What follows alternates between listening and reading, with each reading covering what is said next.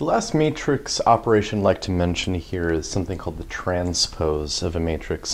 So the way the transpose works is you take a matrix and you essentially swap the rows and columns of that matrix. And the way this is notated is, let's suppose we have a matrix A that's m by n again, and I want to take the transpose of it. I use a superscript t here, and it's just read transpose of A.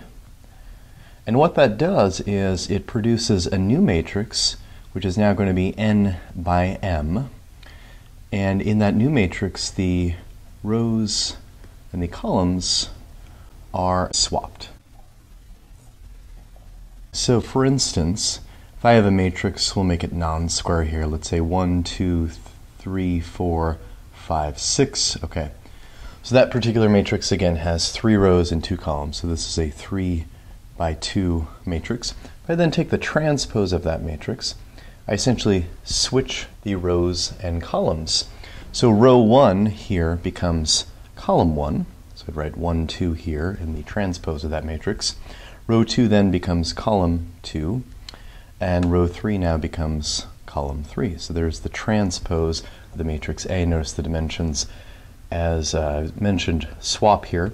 So now the transpose of a 3 by 2 matrix gives us a 2 by 3 matrix, that is 2 rows and 3 columns. Another way to see this is when we take the transpose of a matrix in terms of ij, or index notation for the components of a matrix. You can see, for instance, that the component a11, right, if I swap the ij indices here, I still wind up with a11. So that was kind of unmoved in a sense. But if I then track a different element that's not on this kind of diagonal, I can look at, for instance, a12. What happens when I apply the transpose to A to this particular element? Well, its indices are also swapped. So a12 becomes a21, as you can see here, and vice versa for the rest of the elements in the matrix. So generally speaking, if I have a matrix and I consider the element ij in the ith row and the jth column, and I take the transpose, I then wind up with the a sub j I element. Another way to see this transpose operation is to consider a matrix, let's say a square matrix, for instance, here. So let's define another matrix B, and we'll make this again the 1, 2, 3, 4 matrix. If I take the transpose of B, another way to sort of think of this, again, this operation of swapping rows and columns, is that the transpose operation leaves all of the elements on the long diagonal here, the 1 and the 4 of our matrix, stationary, and flips across this long diagonal all the other elements of the matrix. In other words, 1 and 4 remain stationary, and these off-diagonal elements, as they're called, essentially switch here, so then we get the following matrix. And notice once again, row 1 became column 1, row 2 became column 2.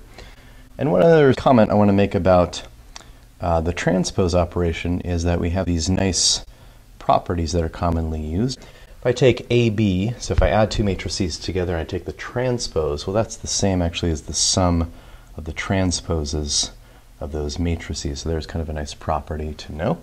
And a second common property that's sort of involved with matrices and their transposes, on the other hand, if I take the product of 2 matrices A, B, and then I apply the transpose, to be careful about this, we flip the order of the multiplication of those matrices and subsequently take the transposes respectively. So in other words, AB transpose equals B transpose A transpose.